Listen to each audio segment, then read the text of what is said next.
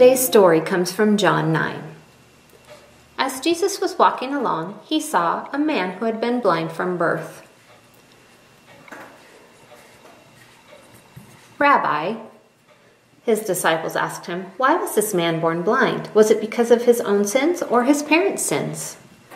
It was not because of his sins or his parents' sins," Jesus answered. "This happened so the power of God could be seen in him. We must quickly carry out the tasks assigned to us by the one who sent us. The night is coming, and then no one can work. But while I'm here in the world, I am the light of the world." Then he spit on the ground, made mud with the saliva, and spread the mud over the blind man's eyes. He told him, "Go wash yourself in the pool of Siloam." Siloam means sent. So the man went and washed and came back seeing.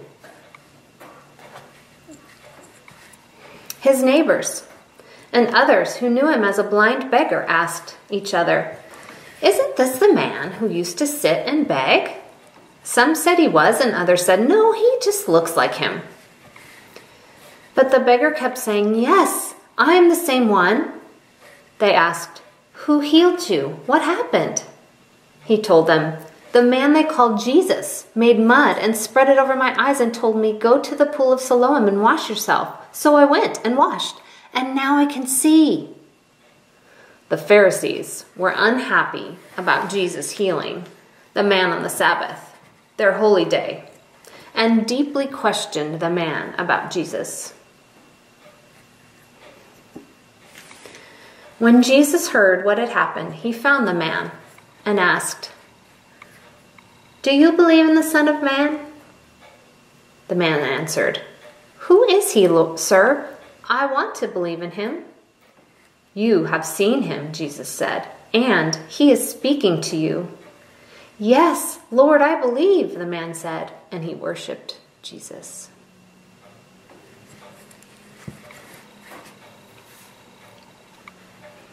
I have some questions for you about this story, so push pause and talk about the answers with each other. What did you learn about God from this story?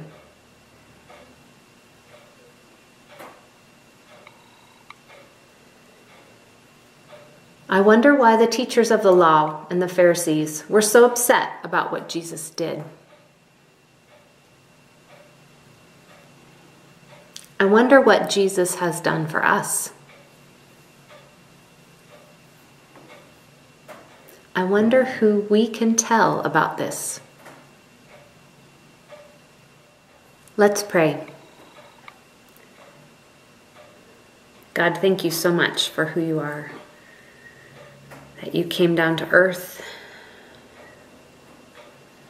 to be with your creation, to show us your way of loving others, and that you were compassionate and healed people from all sorts of things, and that you still heal today.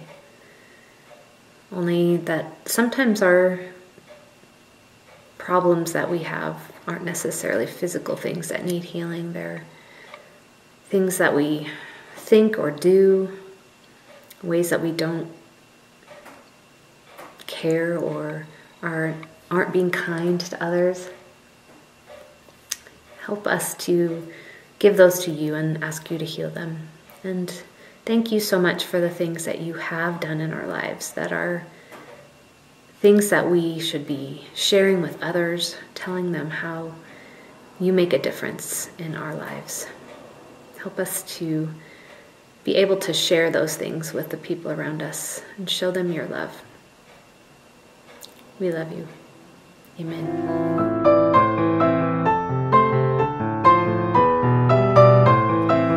Hello and welcome to NFC's Children's Church. I'm glad you've joined us today. Let's do some activities together.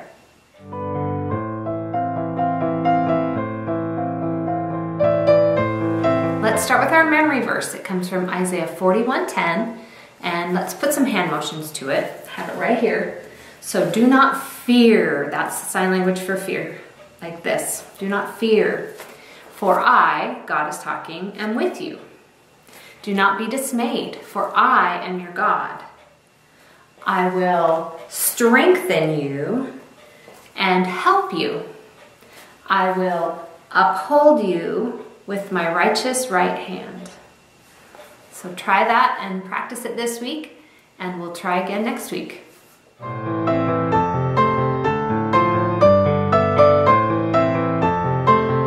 Hi everybody! I got to be at Twin Rocks this week, and I thought it would be a great idea to have some camp counselors do a fun camp song for you. So enjoy!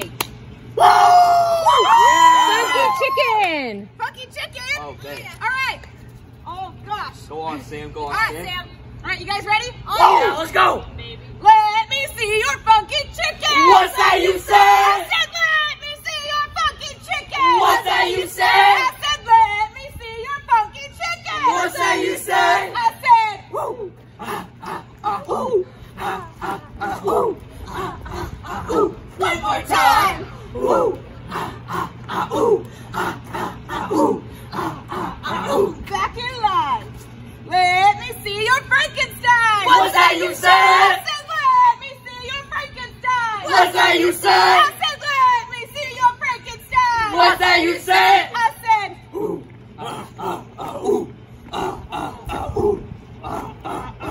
one more time!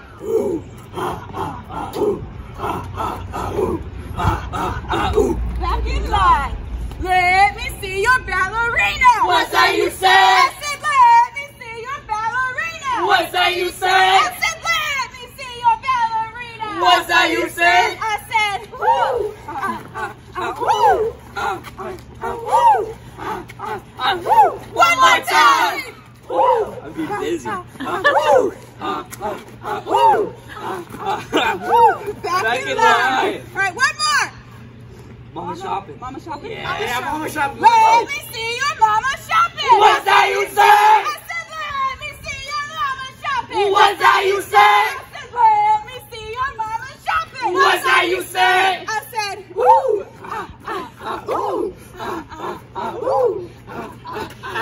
One more time! You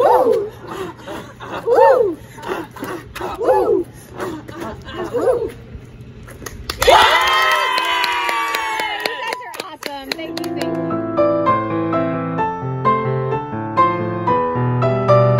Let's spend some time sharing prayer requests. So push pause and share requests about your family and friends and your neighbors, and spend some time praying. Remember that God is listening. I want to read Jeremiah 29:12 and 13 to you. Then you will call on me and come and pray to me, and I will listen to you. You will seek me and find me when you seek me with all your heart. So let's seek the Lord together.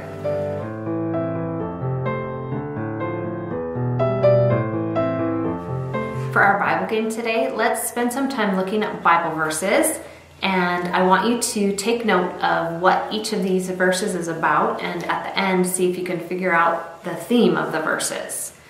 And try to look them up as fast as you can. Practice your Bible looking up skills, and the first one, to get to it, read it out loud, and the second one can explain what they think it means to them, and then on the next verse you can take turns and switch.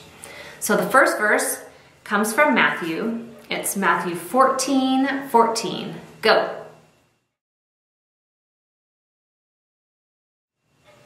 Next, look up Mark 6:56.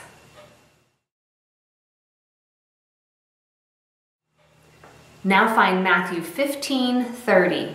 Go.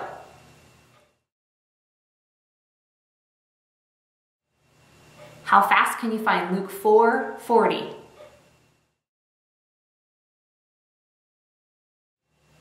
Now look up Mark 7:37.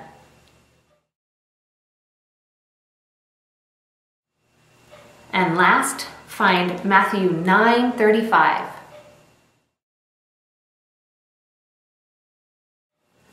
How fast were you able to look up these verses? Hopefully you're getting faster at finding them and practicing your skills. So were you able to figure out what the theme of all of these verses was about? That's right, Jesus healing people. And I just think it's a wonderful thing to know that not only did Jesus create all of this for us and ourselves, and made us in a wonderful way, and our bodies work in amazing ways, but he also spent so much time when he was on the earth healing people of the things that were wrong with their bodies. And he still heals today. And so we can thank him for that. And you can play this game at home too. Just find some verses that you can quiz each other on and see how fast you can go, and time each other and get faster at looking up Bible verses. I hope you have a good time doing that this week.